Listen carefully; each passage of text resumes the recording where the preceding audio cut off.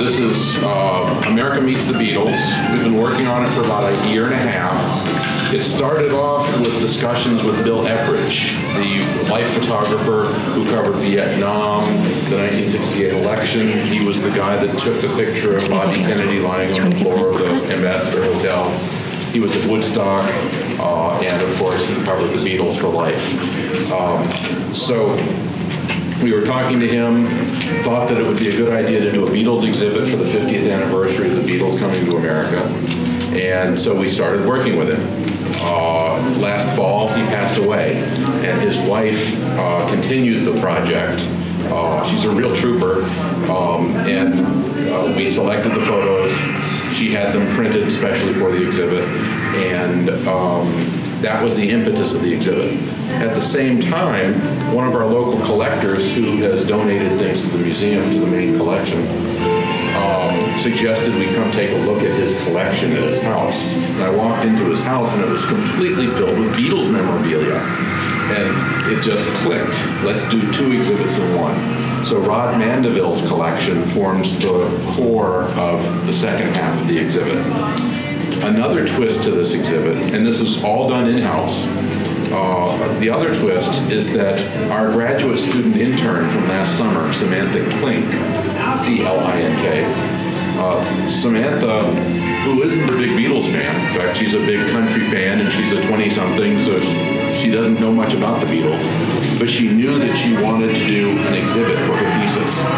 She thought this would be a good exhibit for her that she could sink her teeth in. It would require her to do some research, some design, some fabrication, some negotiation with lenders. So that half of the exhibit is Samantha's. Just as we were finalizing the design, we got a call from a collector. Actually, I called him, but I spoke with a collector in Massachusetts who collects celebrity clothing. We had a chance meeting about a year or so ago at a party, and he mentioned that he had a Beatles suit.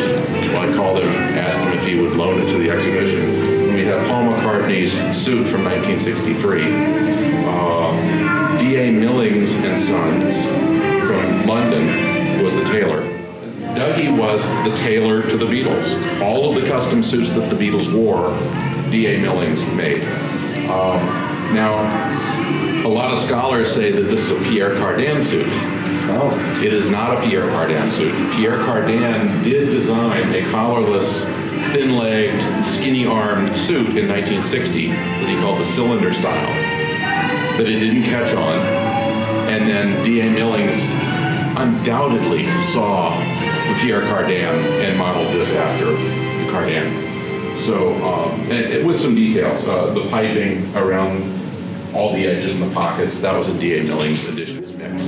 Also, this exhibit you saw has interactives, the album covers that you can thumb through, the magazines in the living room that you can thumb through, including the TV guide from the week of the Ed Sullivan Show first appearance that you can actually look through and see what was on TV that week.